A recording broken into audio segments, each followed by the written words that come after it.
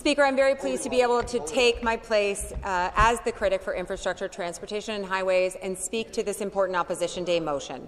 And while I'm glad that the Minister of Transportation has been participating in the debate, I would have loved to have heard the government have a little more understanding of what the needs are across our communities. And as a member that represents a riding in the Durham region, we have the esteemed privilege of being the only region with that 407 East, that part of the 407 that's provincially owned, that is still tolled, the 412 and 418 that are provincially, had been provincial toll roads.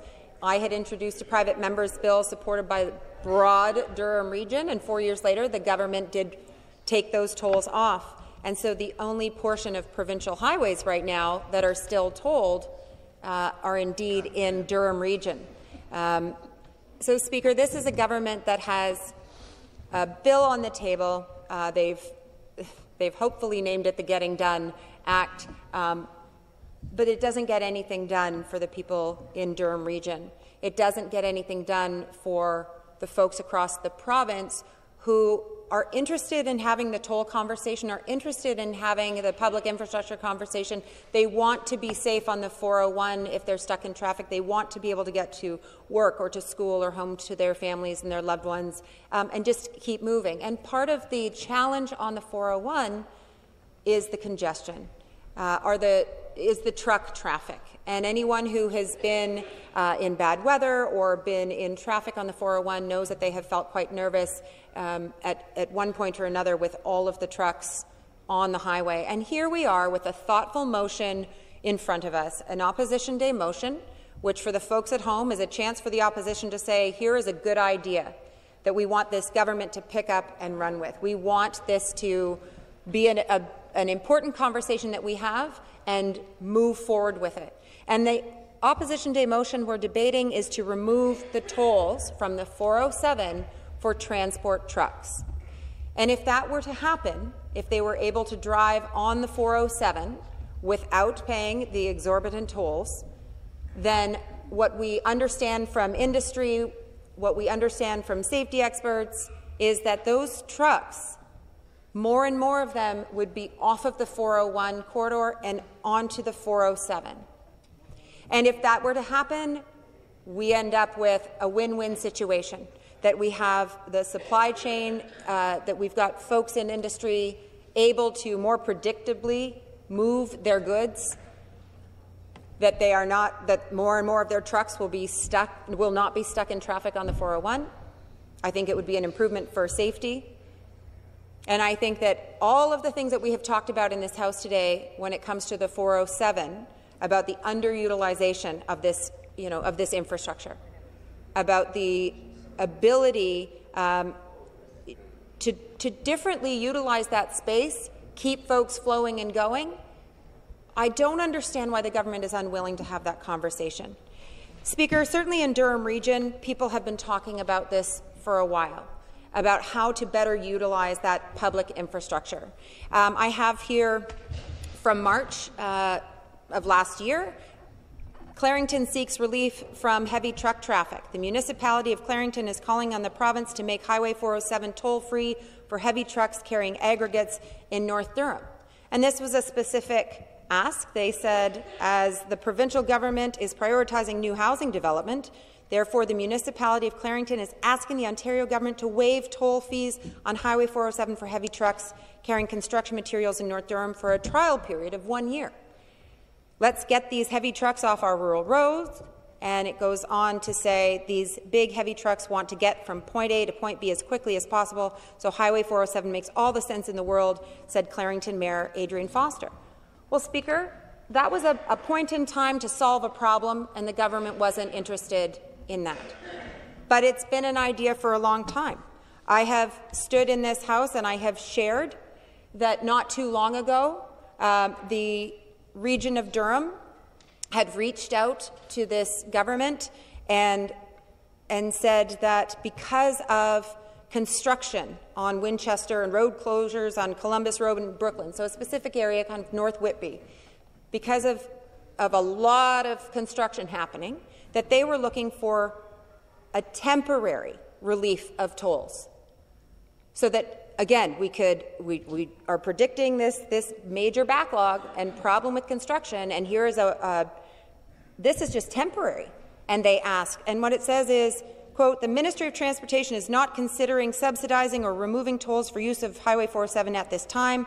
Came a response from the Ministry of Transportation on February 6th. That was like a week later, just a quick turnaround. The government was not willing to work with municipal partners to remove tolls, even temporarily.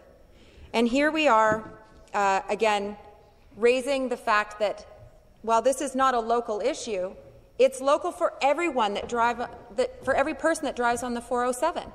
They want to get where they're going, and every single person who's driving on the 401 wants to get where they're going predictably, safely, quickly. And this government is just so committed to their, Highway 413, and we've talked a bit about that today. But look, I don't like it. I'll say it. I don't want the 413. You guys might love it. You'll say that there are other people who do. The ones I talk to don't. Regardless, the 413 is not a solution for the next 10 years at best, right? So in the interim, what are you doing? We've got a highway that, as we have heard about in the past, and granted, this was an unusual circumstance, but a plane landed on it in an emergency. Yeah. A small plane was able to land because there was enough room, right? That is not a crowded, congested highway.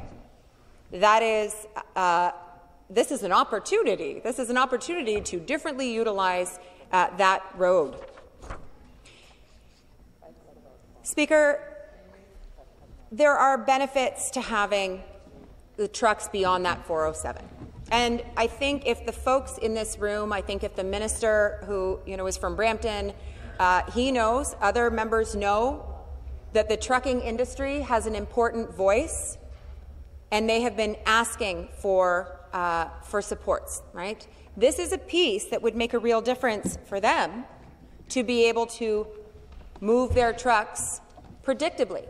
So I remember being, and this was a long time, this was before General Motors, well, this is before that General Motors chapter, but I had been visiting, and they had a screen that had all of their products and where they were traveling. So the trucks that were moving the new vehicles all around the place. And you'd better believe that they keep tabs on where their product is going and when it's being delivered and all of that.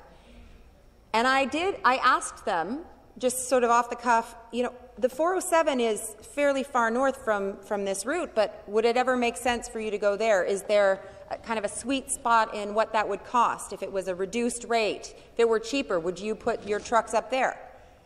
And they were very interested in that because trucks full of product, in this case vehicles, but it could be any product, stuck in traffic is not good for anyone. Not good for the environment, not good for a business, not good for all of the people stuck in traffic with them. And this government is not interested in having this conversation, which I find fascinating. And the member before me took us back and gave us a history lesson. Back in the 90s, the illustrious Conservative government of that day, the Harris Conservatives, sold off this public infrastructure, sold off the 407 for a song. It wasn't actually a song. It was it $3 billion? Which was never a lot. Now we have a government that is willing to let $1 billion slip through their fingers in congestion penalties that the 407 has owed us. And if people don't remember that, that was $1 billion that contractually, because the 407 ETR had not met its obligation, owed the province. And, according to the FOI documents that, that folks pulled from that time, there were conversations with the government, and however it was decided, the government did not make them have to pay that. We turned our backs on $1 billion. I didn't know that was the kind of money we could just, wave our hands and say, don't worry, pick up lunch next week. Terrible. Right? That's $1 billion. But there were other opportunities during that, whether it was renegotiation or sit down with 407 ETR. And this government didn't take that opportunity, according to the FOI documents that were pulled from that time. The government wasn't even talking to them about reducing the tolls or forgiving tolls or anything to do with the experience of drivers. What a missed opportunity. We've remembered in debate today that the 407 ETR used to chase people for their overdue bills, right? And had a garbage way of billing that people would not know that they were in arrears, and then all of a sudden their bill would go from whatever it was, $200 to $6,000 kind of thing, which is obviously problematic. No one's arguing it isn't. But now the province, like, we're the bill collectors. The province is the heavy.